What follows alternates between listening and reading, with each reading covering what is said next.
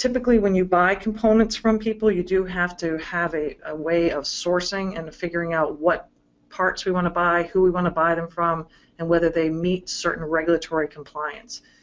The component engineering application that we have with the Aras Innovator, we've partnered with IHS, which has a cloud application for keeping track of and hunting down all this manufacturer information, data sheets, and details about parts. There's several levels to the component engineering tool. Right now what we're going to do is just show you how you can do a search. If I wanted to source capacitors, I'm looking to purchase new capacitors, I could take a look at that. What I want to show you real quick is that this actually went out to the cloud. That was obviously a very broad search. As you can see, it returned, there's millions of parts in the cloud application. But a couple important parts about CE, you'd never know. It looks just like you've never left Aras Innovator, but it did go to the cloud, and what it did was return to me the results of my, in that case, very broad search.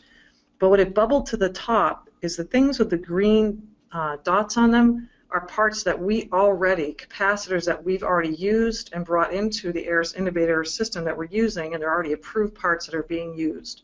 You also see in the yellow any manufacturer that we already buy from. If you need to use a different capacitor, I can't find anything that meets my needs, I need something that's REACH compliant, and I can search further, and there's a particular one that I need to select that isn't currently an approved part. Again, if I still go with an approved manufacturer, we already have them in our system, we already buy from them, so it's going to be an easier part to get approved.